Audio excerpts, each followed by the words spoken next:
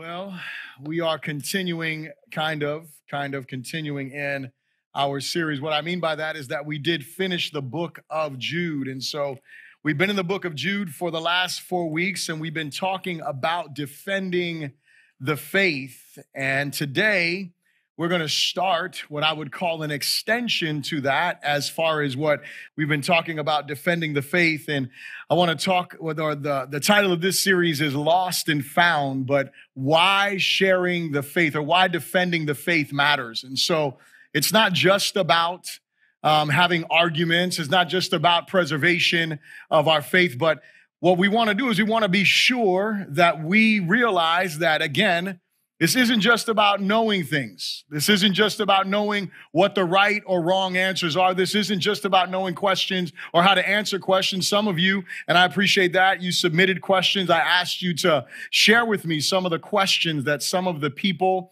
that you may have engaged with in the past that they had about Christianity or why they were not following the Lord. And some of you answered those questions. But in our series in Jude, what we did was we looked at the importance of us defending the faith. And so over the next few weeks, what we're going to do is we're going to continue the discussion of defending the faith, answering some of the questions that you have, and hopefully encouraging you into missionary or missional living. We're all called to be missionaries in this world. We're not all called to go overseas. That's not everybody's calling, but every one of us is called to be part of the mission. And so a few weeks back, I shared with you about a brother of mine. He challenged me. We sat down and we had lunch. And just for those of you that may not have heard the story, but we had lunch, and in our conversation over lunch, he shared with me what God was doing in his life. I was sharing what God was doing in my life. And then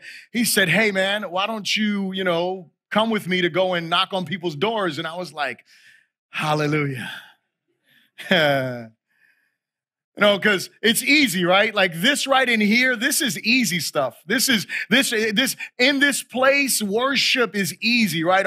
Our music ministry, come on, give them a hand. They lead us. I mean, it's easy to join them in song, right? It's simple to do that. It's easy to get up and share the word of God. Now, it's not easy for everybody to get up here and preach, right? Like if I said, "Hey, here's the mic," like some of you like, "No, get away from me." Be like hot potato, throwing the mic to each other, something like that. But nonetheless, this is the easy part. But when you talk about going out into the world and living a life of worship, that's a different thing. So what I did was, rather than give him the 19 excuses that I have in my back pocket, hallelujah, my schedule, my school, my family, my dog, everything else that we can say, I knew that the Lord was speaking to me, and I said yes. And we went out. I shared with you one of the times we went out. The second time I didn't share that story with you. But I want us to realize, as I was sharing with Pastor Aldo, him and I, for those of you that don't know, I think that you should know, but on Friday, the first Friday of every month, we have a time of prayer and worship, a time of intercession where we gather together and we come before the Lord as a body of believers collectively. And I thank God because I have seen the numbers growing and the people that are coming, but I'll never be satisfied until every single one of you is in here crying out to God, worshiping and seeking the Lord together with us on that first Friday of the month. But nonetheless, afterward is when we have our elder meeting, and Pastor Aldo and I presently are the elders in this church. And we were having this conversation and we were talking about, us growing as disciples. And if you've been at Core Faith Church for the last 5 years, you've probably read 5 books or complained about it. Hello. But we have equipped you, right? We have said, hey, this is what it means to multiply. Y'all know Francis Chan. Come on now. We took you through Rooted, right? We're like, hey, we want to help people understand what small group life is supposed to be about. And, and some of you, man, you could check the book. I mean, you could check, the list of books. You've read them all. You studied them all. And here's my question for you. Are you living them all? Are you multiplying? Are you extending the kingdom? Are you applying? Because you know what I have found about Christians, especially in America? It's like we just gain knowledge. We've read the book. We've done the study. We did the small group. We participate. We know it. We can regurgitate it. But we're not living it. We're not living it. We're not living what God wants us to live. And so I'm like, man, this series is so very important for us. And so I'm going to ask my brother Scott Projan to come up here. Would you put your hands together for him? He's going to share with us. Thank you, sir. It's my buddy. I'm going to ask him a couple of questions. And I just want to, can we acknowledge his family here? Beautiful family. Give him a hand. Carol. I remember Carol's name. What's your name again? Chris? Grace. All right, very good. So thank you guys so much for being with us today. But I want you to go ahead and share. So the first thing is just kind of tell us your faith journey. Okay. Can everybody hear me? Okay, great. I grew up in a wonderful family, loving father and mother, but Christ, God, church wasn't part of our upbringing, my upbringing. And so when I hit my 20s, I was kind of left to my own devices in terms of what I was supposed to figure out about life and what it was to be a man and to set my own values. And so by the end of my 20s, and having lived it as the world would say to live it, I was rather bankrupt. I really came to the end of myself at that time, really searching and looking for something else. And at that time, at that point in my life, something changed, radically changed. One afternoon on a Friday after work, I got a phone call from a deputy sheriff in California where my mother lived. My folks had been divorced for about 4 years at that point. And he said, I've got some bad news for you. Your mother's been found dead. And she had died of a massive coronary, and she, living alone, hadn't been found for about 4 days. So dealing with that sudden loss and that tragedy was very difficult. But in working through this, I also came to the realization that I was going to have to the face of God someday as a mortal being. And I realized that my life was not very honorable. It wasn't really reflective of what God would have me to be. I didn't know him, but I knew that. And I knew of Jesus here, but I didn't have him here. If that resonates with y'all. And so what I did is I cried out to Jesus. I said, I need you right now, Lord. I need you in my life. And he came into my life and changed my life. Didn't come in and it wasn't critical of my lifestyle and all the rest, but over time revealed to me that some of the things that I thought were important weren't important. Some of the things that I felt were my value system weren't really truly the proper value system. And so I went from being one who lived in the culture to being a biblical Christian and following his ideals, his values. Yeah. Good. It's powerful. So how or why, this kind of both-and question, did you start going door to door praying for people? Well, this kind of goes back many years ago. Some of you may know about Evangelism Explosion. That was a course, if you will, within churches about 25, 30 years ago where they taught you how to evangelize and going into neighborhoods and this type of thing. I had become involved in that at that particular time, and it introduced me to it in terms of sharing my faith. But as with many programs, that one kind of came and went, and life got busy. I stepped out of that. I wasn't very involved. But over the last 30 years of living in Oviedo, there's always been a consistent couple groups that come to the door, ringing the doorbell, that are trying to share a faith. Now, some of you know who they may be, who I'm referencing here.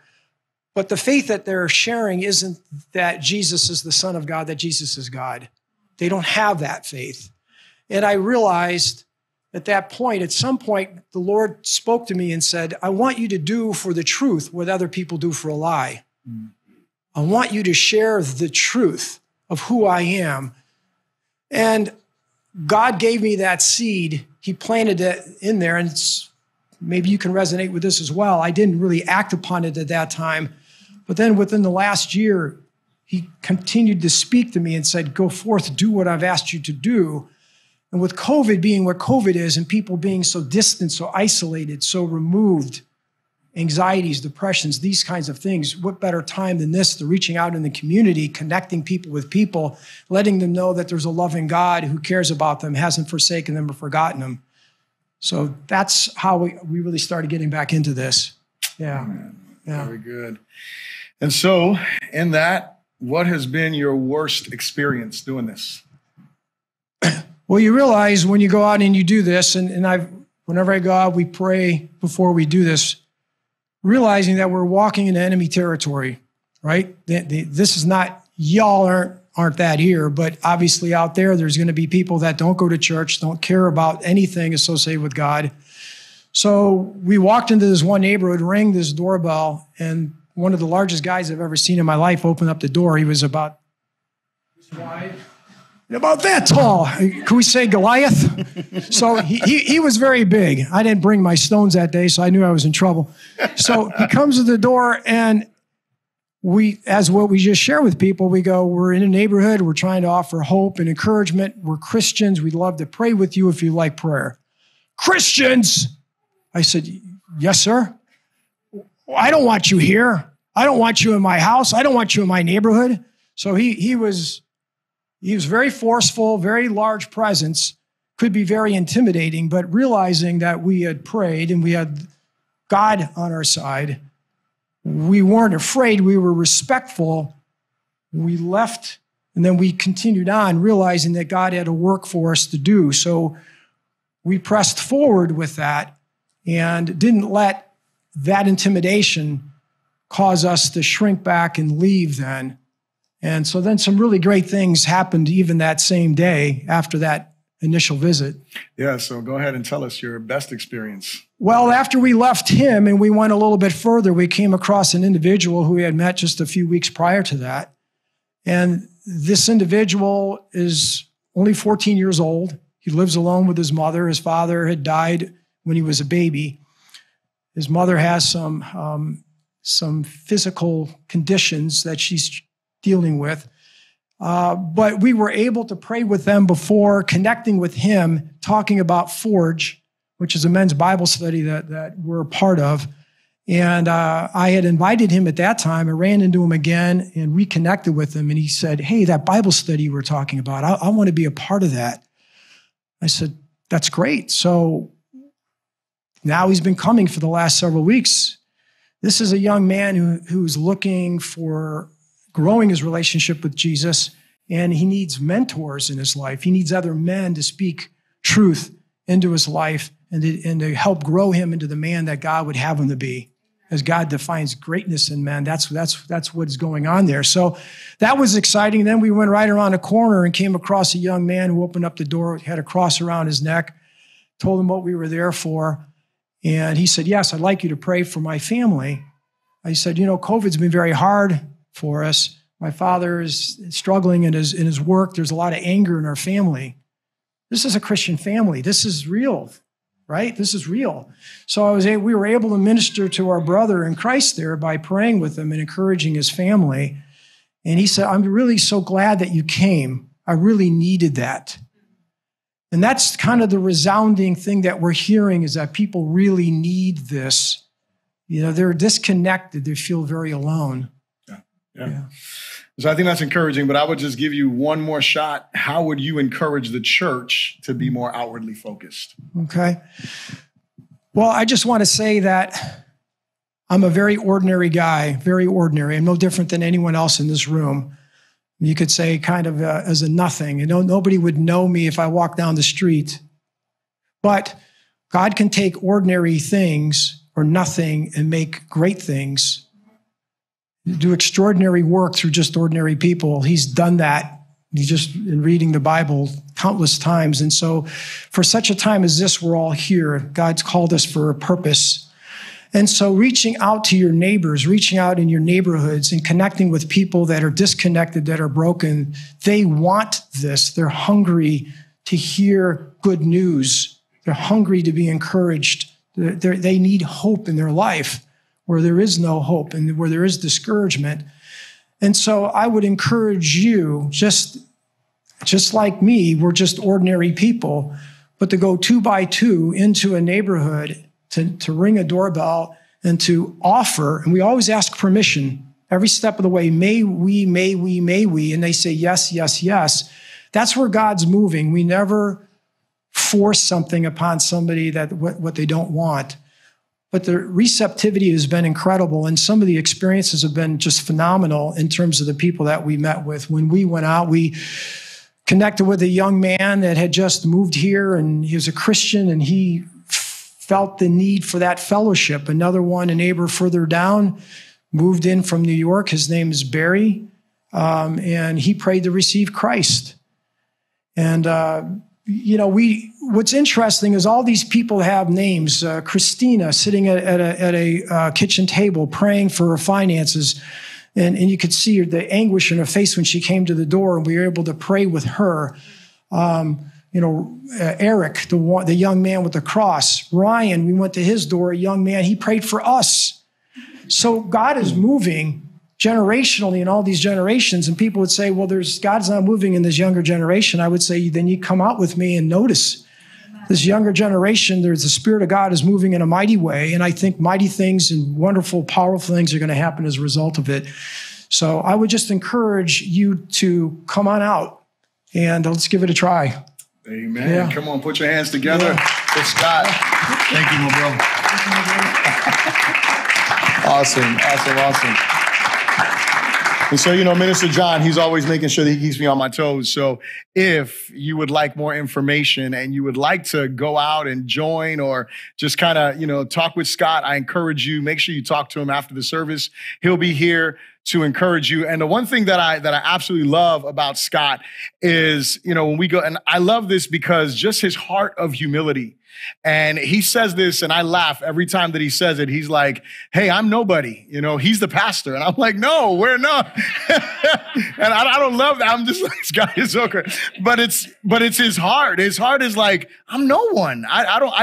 He's just someone, right? He's someone trying to tell everybody about Jesus. That's it. That's our heart. And that's what we should want to do. And as, again, I was sharing with Pastor Aldo and we were talking about you, not talking bad about you. We want to encourage you. And so that is the purpose for this series called Lost and Found. And so if you have your Bible, if you would open to the Gospel of Luke, this is a familiar passage of Scripture. And if you would stand with me to read the Word of God, the Gospel of Luke, chapter 15, and we are going to read beginning in verse 11, Luke chapter 15 and verse 11. When you got it, say so. And it says, then he said, this is Jesus speaking, a certain man had 2 sons, and the younger of them said to his father, Father, give me the portion of goods that falls to me. So he divided to them his livelihood. And not many days after, the younger son gathered all together, journeyed to a far country, and there wasted his possessions with prodigal living. But when he had spent all, there arose a severe famine in that land, and he began to be in want. Then he went and joined himself to a citizen of that country, and he sent him into his fields to feed swine. And he would gladly have filled his stomach with the pods that the swine ate, and no one gave him anything. But when he came to himself, he said, how many of my father's hired servants have bread enough to spare, and I perish with hunger? I will arise and go to my father and will say to him, Father, I have sinned against heaven and before you. I am no longer worthy to be called your son. Make me like one of your hired servants. And he arose and came to his father. But when he was still a great way off, his father saw him and had compassion and ran and fell on his neck and kissed him. And the son said to him, Father, I have sinned against heaven and in your sight, and am no longer worthy to be called your son. But the father said to his servants, bring out the best robe and put it on him, and put a ring on his hand and sandals on his feet, and bring the fatted calf here and kill it, and let us eat and be merry, for this my son was dead and is alive again. He was lost and is found, and they began to be merry. Let us pray. Father, thank you so very, very much for your goodness. Thank you so much for the grace that you have shown us. Thank you for these reminders that you have before us in your word of the rescue mission that you came on. I thank you for my brother Scott, and not just by him inspiring and challenging me, but others, and Lord God, other pastors, and Lord, just using him. And I just pray, Father, that we would hear from your throne today. Holy Spirit, speak to us. Be glorified in our time together. We pray this all in Jesus' good name. And everyone said, amen. You may be seated in the presence of the Lord. I want you to think about this morning, because as we're talking about defending the faith, but our motivation to defend the faith should not be solely preservation, but expansion. Our motivation to defend the faith should not be solely preservation, but expansion. So when we read and we went through the book of Jude, we saw that Jude was writing to the church. And I said this multiple times, that when we're talking about defending the faith, this isn't about making the world believe like we believe. This isn't about, when we go to doors to knock on people's doors, we're not trying to make them believe what we believe and not make a commitment to Christ. No, we are presenting them with the Christ, and we are offering them the opportunity to be prayed for. But we're not expecting people who don't make a commitment to Jesus just because we knocked on their door to suddenly live holy. Hello. That's not what this is about. It is about us when we're talking about defending the faith. It is ensuring that what we believe is clear, because in our day, what is happening in the church is the same thing that was happening in the book of Jude, and the same exact thing that happened in the Garden of Eden when Satan brought into question the words of God. And he caused Eve to question, well, did God really say that? And as a result of her questioning that, and Adam responding in kind rather than correcting the miscommunication, if you will, he fell into that, and sin entered the world. And then when you fast forward, after Jesus dies, rises again, sends his apostles, they begin to plant churches. Guess what happens? The deceiver is still there, trying to call into question what God said. And so there is a preservative side of defending the faith. We should be preserving the faith, but it can't just be about preservation. It has to be about expansion. Now, in order for us to understand this parable better, we need to have some context, right? We need to see what provoked Jesus, because all of us, raise your hand real quick. Are you familiar with this passage here, the prodigal son, right? All of us have heard this story in some way, shape, or form. And so here's the fact. The fact is, we know the story, but do we know the context? Do we know why it is that Jesus spoke this? Well, go back to verse 1 of chapter 15, if you will, and look at what it says there. It says, then all the tax collectors and sinners drew near to hear him. And the Pharisees and scribes complained, saying, this man receives sinners and eats with them. But can we look at verse 1 real quick? Verse 1 says, then all the tax collectors and the sinners drew near to him to hear him. To hear him. Now, we've all probably heard it said, and maybe we've said it before, Jesus ate with tax collectors. He ate with sinners, and we get into that conversation. And many times people are not using that in a missional sense. They're using that in a justification sense. They're not using it because they want to be around sinners for the sake of their souls. They want to be around sinners for the sake of their flesh. Hello. They want to be around ungodly people, not because they want to bring them to the kingdom, but because they can relax around them. Now, this is really important, because I pointed this out. Verse 1 says what? It says they came to hear him. So can we think about what Jesus was saying? Because the Pharisees were like, yo, this guy receives sinners. And what's crazy to me is that Jesus is there. He is communicating to them. And then what happens is he goes ahead and he tells them, well, let me tell you this parable. Tells them the parable of the lost sheep. Then he tells them the parable of a lost coin. And then he tells them a parable that has to deal with the one of the lost son. He does all of that. But I want to go back, because I want us to see what Jesus was saying to these tax collectors and these sinners. I want us to see this. So go back to chapter 14 with me, if you would, verse 25. just a little bit back. He says this, it says, now great multitudes went with him. And he turned and said to them, so just think about it for a moment. These great multitudes of sinners, of tax collectors, of ungodly people, they're all coming to Jesus. And this is what he turns and says to them.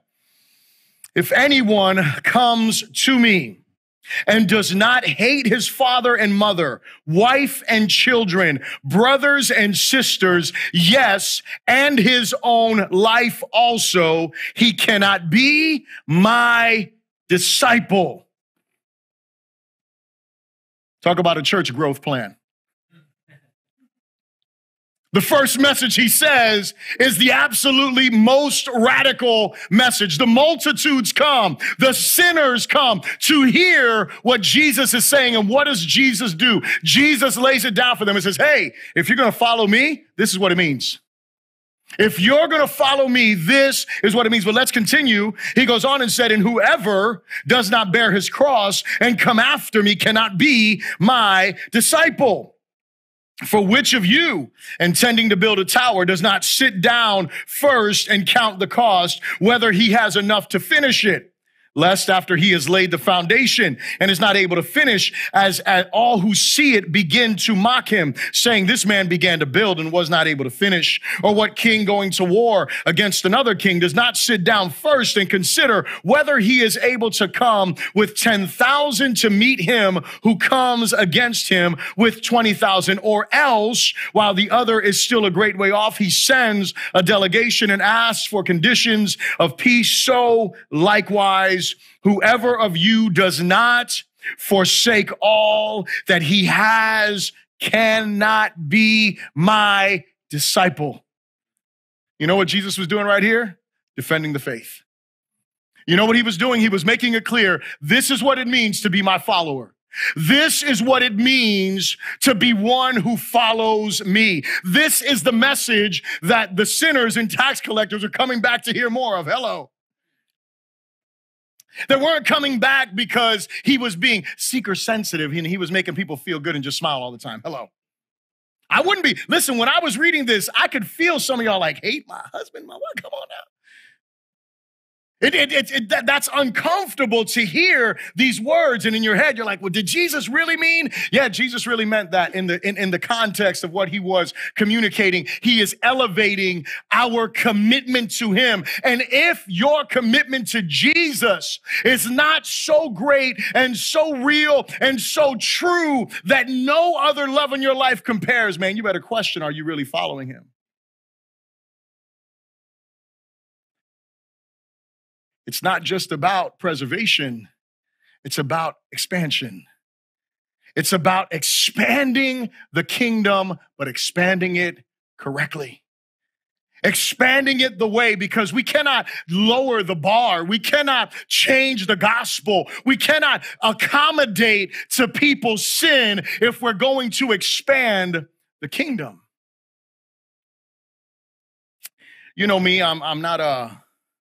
You know, Scott and I, we prayed for the gentleman Barry, still pray for him and pray that God would draw him near. But I'm not one of those, you know, sinner's prayer type guys. I'm a guy that wants to believe the scriptures. And I want to call you to a faith in Christ that is real, right? That is based on what the apostles would say. And so what do the scriptures say? The scriptures say a prayer. That's not what the scriptures say. The scriptures say you must repent and believe. And so the way that this message was inspired was on a Tuesday of this last week, as I was, I'm praying, and I'm not praying at that moment, but I'm praying, and I know what I had already talked to Scott about sharing, and so I already knew where we were going with the message. I was just not clear. Like, okay, Lord, where is it? What is it exactly that, you want me to communicate from your word? And so Josiah and I, we're sitting down Tuesday night. Elaine leads the Women's Connect. And so I'm doing, the bedtime duty because Josiah loves, and when I say loves, he kicks me out all the time from the nighttime routine, He likes to snuggle with his mom. He likes her to read the scriptures with him. They pray together and stuff like that. And so I'm like, well, praise the Lord. But Tuesday night, you're stuck with me, bro. And, I don't know about your kids. I know my kids. My kids are they got something from their dad. They are very persistent. Hallelujah. They, once they get their mind on something, they're not stopping. And my son asked me, a few times already, he's like, we're having a conversation about totally nothing that has to do with what I'm about to say. And out of the blue, he's like, well, why can't I be baptized? And I'm like, what? I'm like, Josiah, you got to be a little bit older to be baptized. And so, we start to have the conversation. And so this particular night, I'm in the room with him. And out of nowhere, he says, well, why can't I be baptized? And I'm like, Josiah. Now, I'm going somewhere with this because I'm talking about commitment, and I'm talking to my 7-year-old son. And I'm like, listen, do you understand what baptism is? And he's like, yes. And I'm like, well, Josiah, what is it? And he's like, well, it's when you make a commitment to Jesus. And I'm like, okay, yes. I'm like, okay, let's go a little deeper than this because I think we need to get a little bit more. I'm like, because you can make a commitment to Jesus without being baptized. Like, you have to understand the significance of this. And so I'm like, well, Josiah, in order for you to make a commitment to Jesus, you have to repent of your sin. And I'm like, do you know what it means? And you're like, a 7-year-old talking about repentance? Yeah, but I'm like, do you know what repentance is? And he's like, no. And I'm like, okay, well, repent means to change your mind. It means to turn away from your sin and to think differently. And he was like, okay. And I said, do you know what sin is? He's like, yeah, doing things that are wrong. And I'm like, okay, you're good. You're going on the right track. And so I open up his Bible his Bible reading for the night, and we're reading the Prodigal Son. And so as we're reading the Prodigal Son, I'm like, wow, you want to talk about like evangelism 101? Hello, this is it. And so he's like, he was drinking his milk before bed, and he pulled, he's like, okay, well, he's like, wait, I know that story. And I'm like, okay, so tell me the story. So he starts explaining me the story. He breaks it all down, and I'm like, okay, well, that's good. And so I'm like, and then what do you think the next question is? Well, why can't I be baptized? I'm like, Lord. And I said, Josiah, let me ask you a question. I said, do you believe? I said, the Bible says you have to believe. I said, do you believe that Jesus Christ is the Son of God? And he's like, yes. I'm like, amen. I'm like, do you believe that Jesus died for your sin and that he rose again? And he said, yes. And I'm like, oh my goodness, hallelujah. And I said, all right, Josiah, I said, do you want to put your faith in Jesus Christ? Do you want Jesus to be the leader and the Lord of your life? And he was like, yes. And I'm like, amen. And I said, so do you want to pray? And he was like, yes. I said, all right, we're going to pray. So I get down on my knees, and normally he's laying down, and I'm like, you got to sit up for this one. This is serious, bro. Like, you can't be laying down and accepting Jesus. Like, this is not a counseling couch here. And so he sits up, opens his big eyes, and I'm like, all right, you ready to pray? He's like, yes. I'm like, okay, repeat after me. And so I didn't do a traditional sinner's prayer. I probably didn't even do a prayer that was traditional for a 7-year-old. I'm like making it as long and as elaborate as I can. And it was so silent and just holy in that moment. He prayed every one of those words, and as any dad or mom would do, I pray for him afterwards, and I'm crying because I'm like, God, I can't believe this. And I finish praying, and I pick up my head, and I look at him, and he starts crying. And I'm like, what's wrong? He's like, I'm just so happy. And I was like, praise the Lord. So y'all pray for my son, amen? He's going to be baptized soon, all right? Not yet. I still feel like he needs to understand it a little bit more. But nonetheless, I share this story because defending the faith in an evangelistic context is not just about preservation, it's about expansion. But no matter if it's a 7-year-old or a 70-year-old, we need to get the gospel correct. We need to call people to a real faith in a real Jesus, not lowering the bar for anyone. And when we look at this retelling of this story of the prodigal son, what do we have going on? What do we see happening here? Is Jesus has just finished communicating some truth to these folks and letting them know, hey, to follow me means this. We come to this story of the prodigal son. And so the first thing I would ask you to repeat after me is this: say, rebels do not know they are lost. Rebels do not know that they are lost. And I will go through this. We only have a little bit of time here. But when you look at the text, verse 13 says, he journeyed to a far country. Now, I want you to realize this, that he didn't stumble there. He didn't accidentally, he didn't make a wrong turn somewhere and end up in a far country. Like that happened to me one time. Alexis and I, she picked me up from the airport one day and we did not turn on the GPS and I knew where we were going, but I was not paying attention sufficiently. It was dark and I said, baby, just go right. And we went right. And we were having an amazing conversation that seemed to never end and we were never getting to the exit we were supposed to be on. And so we ended up in like almost Cocoa Beach or something like that, right? So it was amazing, good. I was out of town for a little while, so it was cool to catch up, glory to God. But we weren't trying to rebel. We just didn't, and then we did turn on the GPS. I'm like, I don't know where I'm going, obviously, so let's go ahead and turn this on. And so we followed the directions and we got home, amen. But nonetheless, it wasn't this for this guy. He didn't make a mistake and turn there. He intentionally made his way there. He thought, this is what he thought. This is what this boy thought. He thought that his freedom had finally arrived. Hallelujah. He didn't realize he was walking into his worst nightmare. Some of us, we have that happen to us. He walked away. The rebellion that I want you to understand about this young man, the rebellion of the younger son, we think about the prodigal living. We think about the harlots. We think about the money spent. We think about the drugging, the drinking. We think about all of those things. But I want to tell you something that it is where you see the rebellion of this son is in the rejection of his father. You know what the son said? The son said, Dad, give me my inheritance. I wish you were dead. Oh, Bishop, it doesn't say that in the text. It doesn't have to say that in the text. That's what he was saying to his dad. He was saying, listen, I'm not going to wait for you to die to get mine. I want mine now, and I'm going to do my thing. I wish you were dead. I wish you were dead. I don't even care enough about you to wait. I don't want to wait till you get old and I got to take care of you. I'm going out on my own. That's where this guy's rebellion is seen. See, he believed that he didn't need his father. He believed that he didn't need to live under the rule of his father. And this led him to do what? To dishonor his father in the way that he was living his life. So I want you to think about this. We are always heading for trouble when we value things over people. We're always heading for trouble when we value things over people. There should have been a value for his dad and the sacrifice that he made. And instead, I don't care about you, man. Just give me mine. I got to go. We're always in the way of trouble when we value pleasure more than duty. We just want to have fun. My grandpa used to tell me, hey, man, work hard now, play later.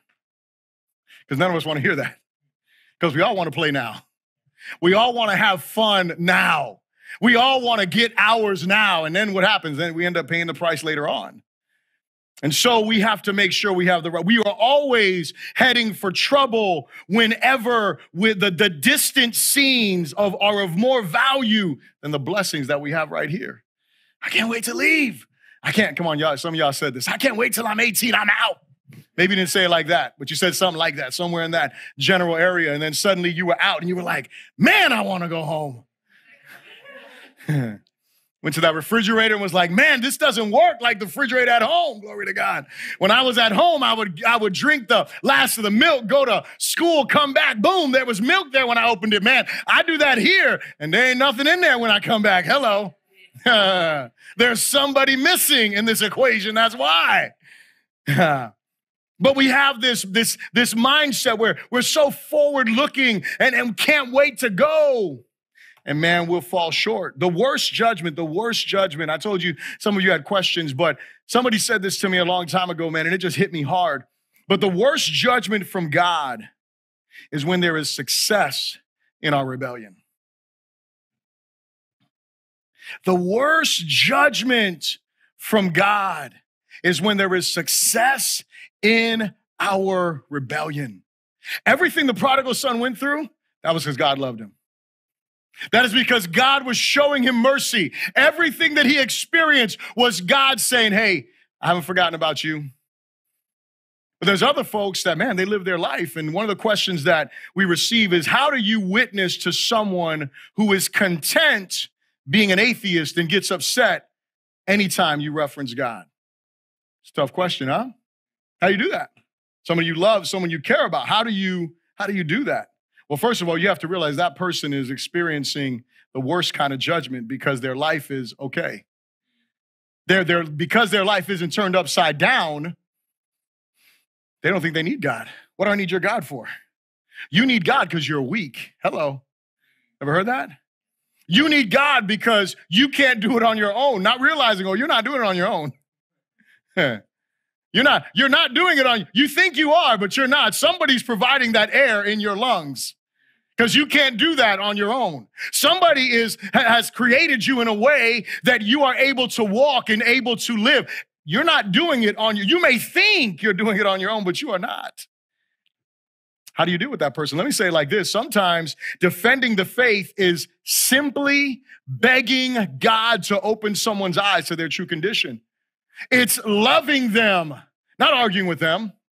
It's showing them the love of God. It's being the light in the midst of wherever you find yourself with them. You got to realize something. The argument has already been won by them. Hello?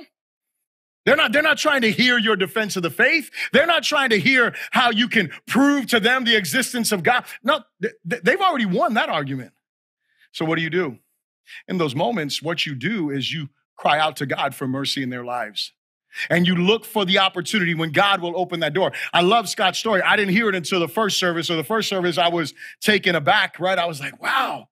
I didn't know about the call when he was 20 years old. Man, that would rock me to the core. To get a phone call, and it obviously did, right? It shook him as it should have. But this moment, but hey, listen, I'm just saying that moment, other people have had those similar moments and they didn't come to faith. Other people have had those moments and they just moved on with their life, became bitter towards God, didn't cry out to Jesus for salvation, cursed God even more. Those things have happened. So what do we have to do? We need to be praying for these folks to be drawn near to God through his goodness, through his love, through his grace. The second thing that we see in this story, say this with me, say repentance is an unseen work of grace. Repentance is an unseen work of grace. Verse 17 says this, it says he came to himself. And he didn't just figure this all out on his own. I mean, you think about this guy. He was over there. He had this inheritance. He thought that money was never going to run out. All of a sudden it runs out. He thinks, well, I'm young. I can work and I can get my own inheritance. A famine hits. Hello. Now, all of a sudden he finds himself in a servitude position to someone. He is over here in this situation where he is a Jewish boy. Meaning that he is a kosher kind of guy. Pork was something that was a no-no. Guess what his job was? His job was to look after the pork. He couldn't eat the pork. Hello. He wouldn't have done that anyway. But his job was to take care of the swine. And he was there and he was like, my goodness, I am over here starving. And my dad's paid servants, man, they have bread and to spare. Oh my goodness. But this guy was in such a bad place that he's like, man, I would eat the pigs' food. Forget the pigs. I'll eat their food. That's rough. But notice this. He comes to himself. I can assure you day after day after day, something was happening in the background. There was something that was, he didn't see it. He didn't even realize, well, he's trying to fight. He's going to suck it up. He's going to get through this famine. And yet he finds himself at that moment where he comes to himself. Listen, it's the same thing. Think about your own faith walk. Did you just like all of a sudden one day wake up and you're like, I need Jesus? I don't think so. Most of you were talking to God for a long time, arguing with God maybe. You were going through stuff. Or you had somebody talking to you about Jesus. If you're online, she sat down one day and she read a scripture to me. And she was like, hey, let me read this verse to you. And I'm like, yeah, go ahead and read the verse to me. And so she reads, Proverbs chapter 1, I think verse 8 or 9. And she said, the fear of the Lord is the beginning of knowledge. Only fools despise wisdom and instruction. And man, that hit me like a ton of bricks. I was like, man. I go get in the car with my friends. And I sit down and I'm like, man, we're a bunch of fools. And they're like, what are you talking about? I'm like, my mom just read this verse. And so I'm preaching to these guys. I don't even know because God is working in me. And I explain to them, and I tell them, we do the same thing. We reject instruction. We reject wisdom. And they're like, yeah, go ahead and roll the blunt. Man, shut up, bro. I don't want to hear all that. That's what they said. They didn't want anything to do with my Jesus. And he wasn't even my Jesus yet, but he was working on me. Hello. He was already dealing with it. That work of grace that is operating, that is taking place inside his people's life. Repentance is usually at work in hearts long before the moment of decision. Thankfully, this young man's circumstances led him home. See, defending the faith in an evangelistic context must be, hear me now, it must be tactful, but above all, it must be Holy Spirit led. And so you would think, right, like we're going to doors and we're just knocking randomly. You're right. We're just walking or through a neighborhood and we're knocking on a door. We don't know who's going to come out. Right? He told you about, Goliath that came out and was like, hey, I don't want Christians in this neighborhood.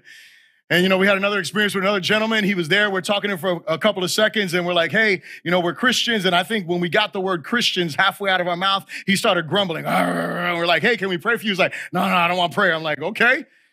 And he's like, you see that on the door? And we're like, no. And so we saw this little thing and he's like, I'm Jewish. I'm like, okay. I'm like, well. So I wanted to tell him, well, Jesus was Jewish.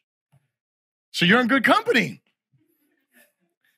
But that wasn't the Holy Spirit. That was me, right? Like I wanted to jab him for Jesus and be like, yeah, I felt good about myself, right? Like, we're not supposed to be jabbing people for Jesus. We're not supposed to be up there like I'm taking, wait a second. I need to just shut up and just be like, don't say anything and say, okay, sir, God bless you. Because then you know what happens? Then I become that sarcastic Christian. Then I become that person that's I go, you're just like all these other. And I didn't do anything except just, tell him a fact. Hello. But did I need to tell him that fact? Obviously not. I didn't need to go there, but you have to be Spirit-led. Why? Because this young man was on his way home. Now, if you would have been that Christian that would have met him, would you have helped him home or would you have got in his way? Would your witness have been Spirit-led? See, because here's what, church, we're looking at this story like this is so disconnected from us. Do you know how many prodigals are sitting out here, are living in our neighborhoods that we work with? People that God is already working on their heart, that repentance is already happening in their life, that God's grace is doing something, that there's a seed that was sown in their lives. God is at work, man. Are we being sensitive to the Lord? And listen, you may not, and I thank God, somebody already told me in first service, they want to come out with us when we go, to go and knock on doors. And so I'm encouraging you to do something. Listen, it's out of my comfort zone. That's not my wheelhouse. I mean, Scott does all the talking. I think one time I initiated a conversation and it's because I was forced to. I was like, I thought she spoke Spanish and I was like, oh man, I got to step up right now. So not only am I going to speak Spanish, but I am also going to witness. Hallelujah. But outside of that, right? So the point is that we need to be sure that we are sensitive to what the Spirit of God is already doing, or we're just going to get in the way. We're going to get in the way. We don't need to get in the way. We need to be sensitive to what God is doing. Because on the other side of that, as Scott shared, there's a woman sitting at a table who is weeping, who is broken over her situation. And guess what? Just randomly, right? Randomly. There's no randomly in the kingdom. We come into this neighborhood, somebody needs prayer for their family and what they're going through. Why? Because God's Spirit is there. He's moving. And man, I want to be part of that mission. I want to be part of what God is doing, whether it's on the neighborhood knocking on doors, whether it's in the mall, whether it's wherever I am. I want to be on mission and led by the Spirit of God because what? God is working. Prodigals are out there coming to themselves. And we got to be sensitive to what God is doing so we can be part of bringing these people into the kingdom. The third thing I'd ask you to repeat after me is this. Say, rejoicing happens when the lost are found. Rejoicing happens when the lost are found. You sounded terrible when you said that too, like, oh, rejoicing happened. Hallelujah. Come on, y'all. Rejoicing happens when the lost are found. The Father rejoices. That's what Jesus said, right? He talked about the shepherd and the lost sheep. And he said, man, there's rejoicing in the presence of angels. I already clarified this for you earlier on in the year. It does not say that the angels are the ones rejoicing. It says there is rejoicing in the presence of angels, which means what? That God is in the presence of angels rejoicing over every soul that comes home. Hello. That's what happens. There's rejoicing that occurs the same way that that shepherd who found that sheep, because that sheep has value for the shepherd. And so one sheep matters a lot. That woman with the coin, when she found that one coin, it mattered a lot. And this lost son that comes home, oh, he mattered a lot.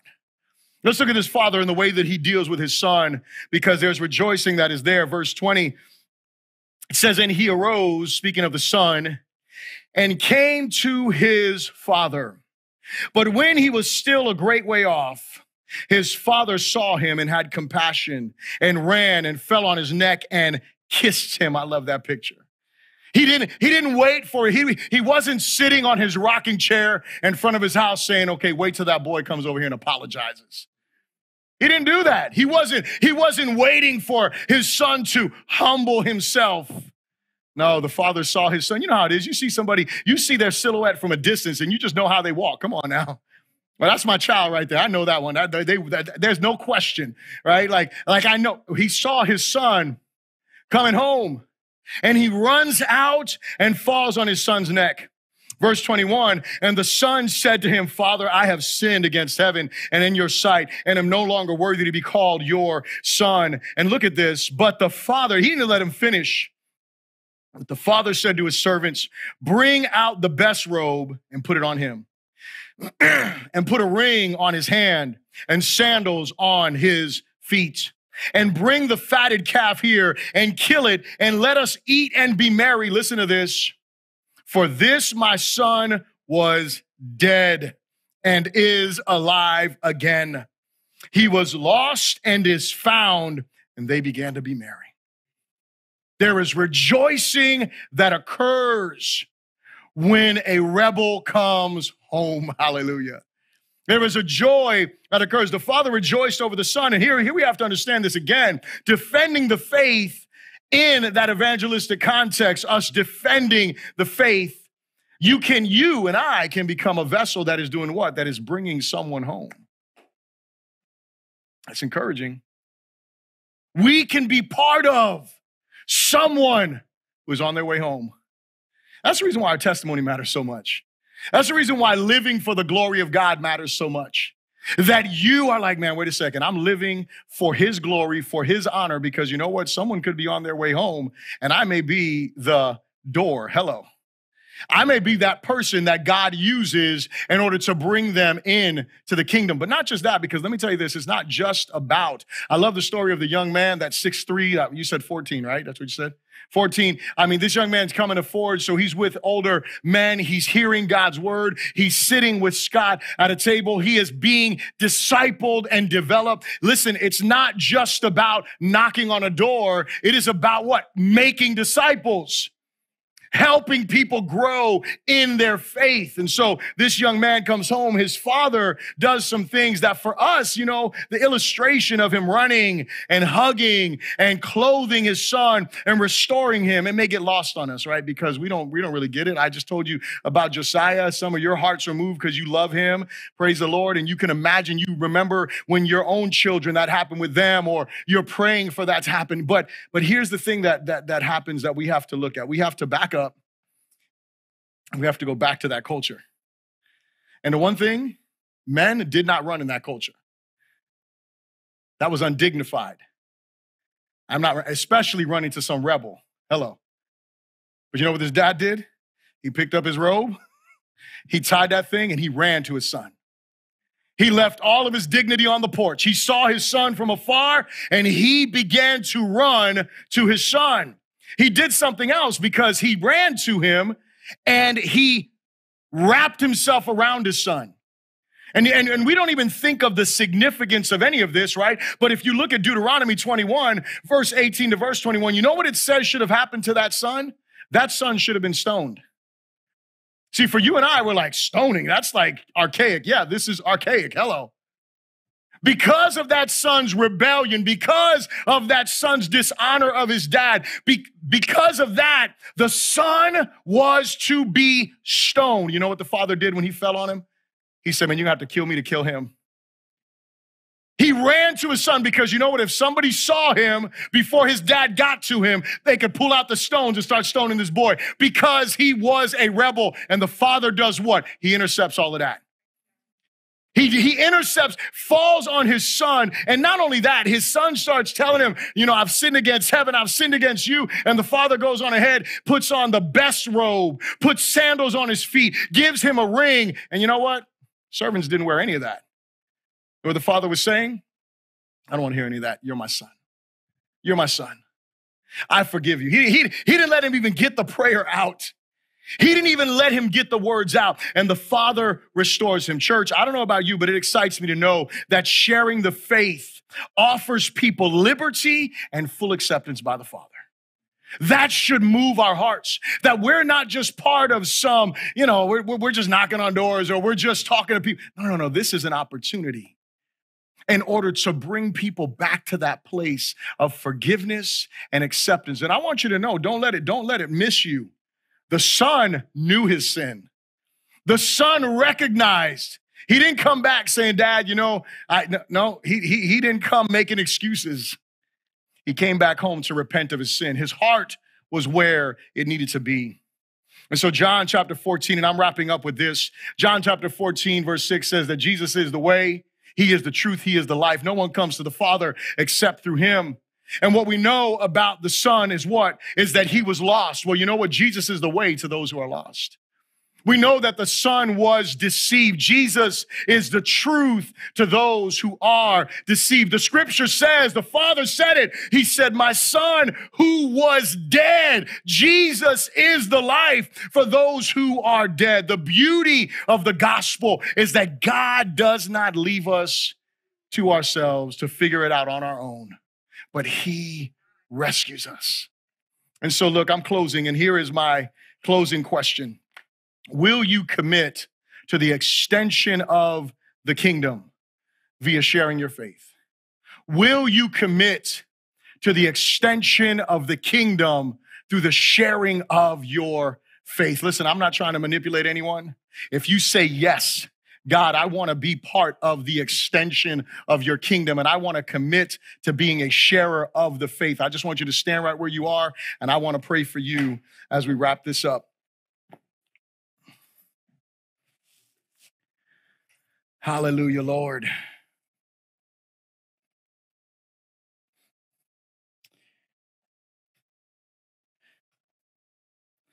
Let us pray. Father, we humble our hearts before you in this moment. And we thank you because we get to be part of this great mission. We get to be part of what you are doing in this earth, God. And so, Lord, you see our hearts, Lord God. I'm the first one that wants to respond and say, yes, God, I want to commit to extending your kingdom. I want to commit to extending your kingdom in this earth through the sharing of my faith. And so I pray for myself. I pray for my brothers and sisters. Let boldness overwhelm our lives, God, to sharing the gospel. Let us not be able to be silent any longer, my God, with the sharing of the faith. Lord God, fill us with your spirit. For those that are in this place and even those who are joining us online that have said yes to you, Spirit of the living God, fill us that we may go forth in power, in might, and in wisdom. Help us, God.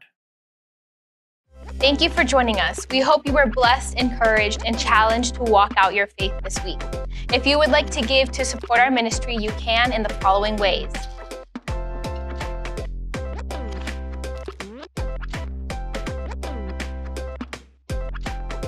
Thank you for the ways you support us. God bless, and we hope to see you next Sunday.